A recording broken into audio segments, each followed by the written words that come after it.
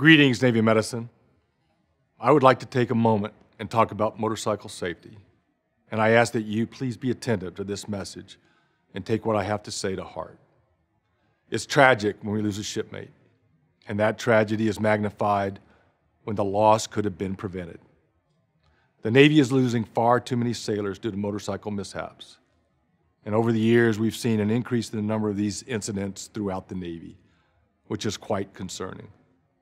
Tragically, many of these mishaps have been fatal, and between 2016 and 2017, 3 were Navy Medicine service members that lost their lives.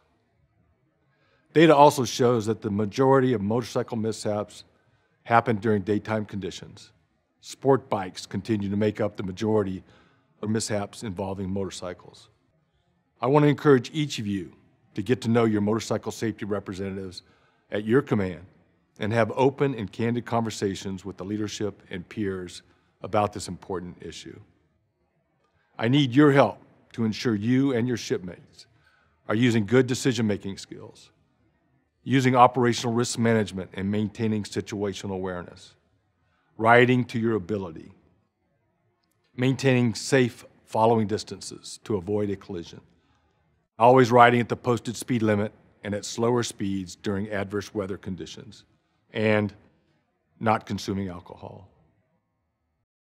Motorcycle safety is personal to me. I lost a son to a motorcycle accident not too long ago, and I know the impact this can have on our families.